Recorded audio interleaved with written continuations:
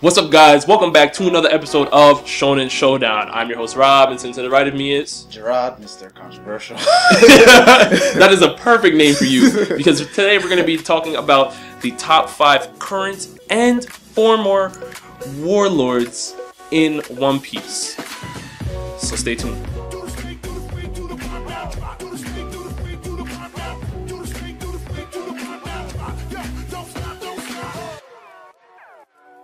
Alright, so we know everything about this, the Shichibukai, but we want to talk about who are the top 5 strongest. If you were at one point in One Piece a warlord, you are being counted on this list.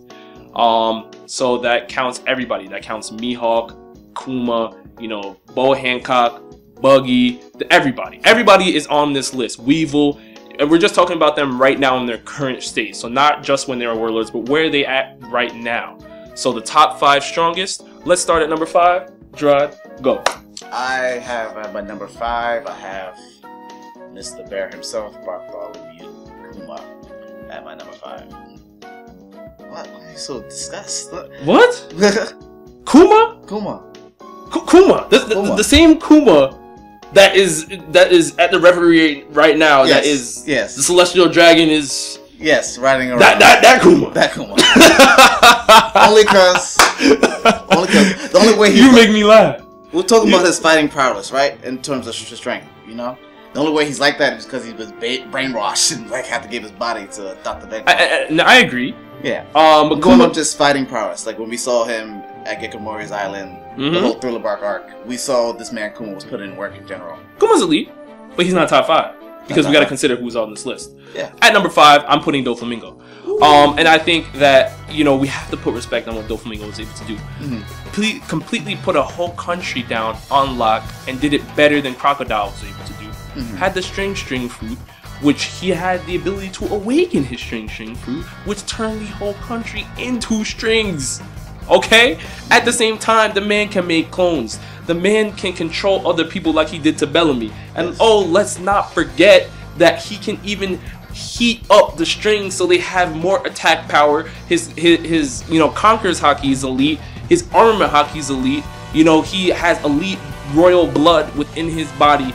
Doflamingo is crazy. Right now, honestly, I just think, the levels that Law and Luffy had to reach just to be able to, encounter him and then beat him. We all know that Trable was there assisting as well.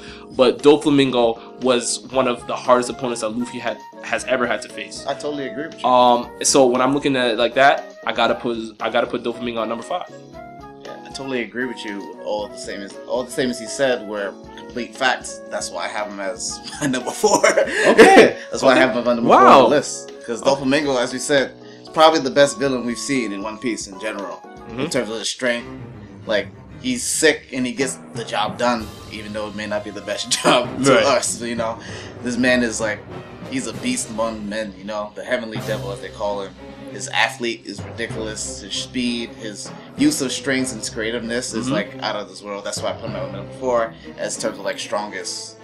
It's even said that if Doflamingo were to lead the warlords, they would have to send admirals, the whole marines, to come and stop this man. His strength was recognized worldwide. The world government recognized his strength. That's why I feel like he's number 4 on my list. Okay. Listen, I respect that. And I'm going to put Trafalgar Law at number 4. I'm putting him over Doflamingo. Yes, everybody may be shocked, but we're talking about characters right now within the series as of the recent episode. And I do think that Law has gotten stronger since Dressrosa. Also, I do think that Law in Dressrosa was putting in a lot of work.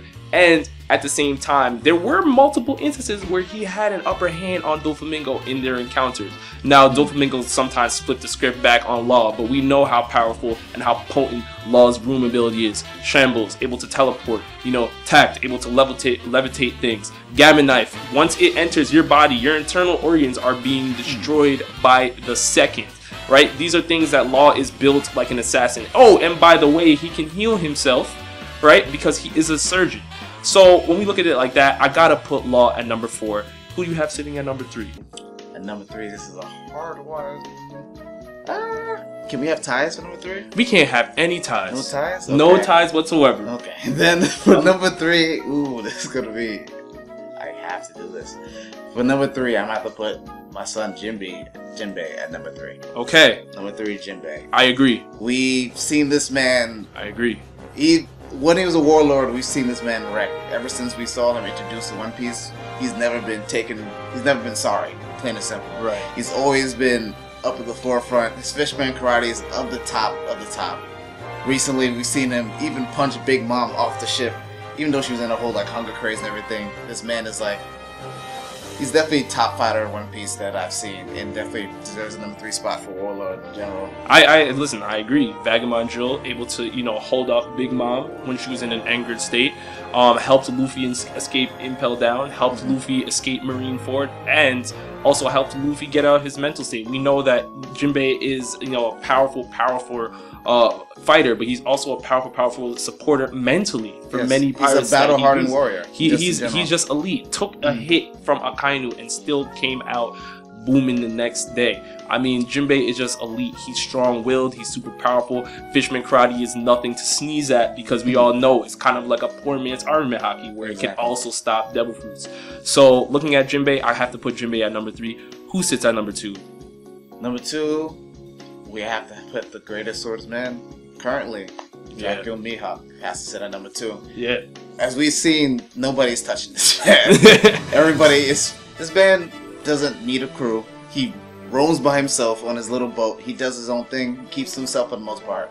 And he just cares about being the world's strongest swordsman. And we've seen him exemplify and live up to the name. I've never once doubted that he was the world's strongest swordsman ever in the whole series. And it's hard for me to ever doubt it in the future of the series until I see something of like Metal or someone even come up to the plate. Shanks was close. Shanks was close. I'm not gonna Mihawk is number 1. Yeah, I'm not gonna undermine Shanks. Definitely close, but as of right now, Mihawk is still number 1 swordsman in One Piece and deserves a spot at number 2. Right. I completely agree with you. Mihawk, black blade wielder, able to train and spar with Shanks at elite levels. We've seen him, slice ships in half with ease. You know what I mean? Like, Mihawk's skill level is ridiculous. He's the reason why Zoro is being thrown into conversations with the top swordsman right now, because he actually trained Zoro and taught him haki. So we know this. We know how powerful he is. So we have to put him at number 2. Now, who sits at number 1? Number 1, I guess we have to give it to this guy. Mr. Teach himself, Marshall D. Teach. I'm shocked you didn't say Edward Weevil. Man, wow. This one was kind of clear cut. It was. We have the dark fruit and we have the rumble. We have 2 the most strongest fruits in the One Piece as of now in one person, in one body, and it's hard to match that in general. We have a fruit that can nullify all devil fruit abilities, and then we have another fruit that can literally cause tsunamis and make the whole world shake. Right. We've seen the damage Whitebeard did to Marineford in general, so we know the power he can do. And Teach himself beat Ace, and so we see the power in the ability to nullify devil fruit that the dark fruit has, and it's hard to not put him at number 1 with a world run by devil fruit users for the most part. And not just Ace, he also beat Marco and the boys and the rest of the Whitebeard pirates. So I obviously have Blackbeard at number 1 as well for reasons you just stated.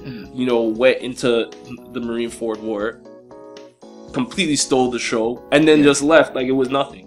Blackbeard is elite. He definitely, when we're talking about the Shichibukai, he definitely is the strongest that has ever been named a Shichibukai, strictly because now he has Whitebeard's devil fruit accompanied with his Yami Yami. So with that, you guys let us know who are the top 5 warlords of all time. And with that, we're signing out.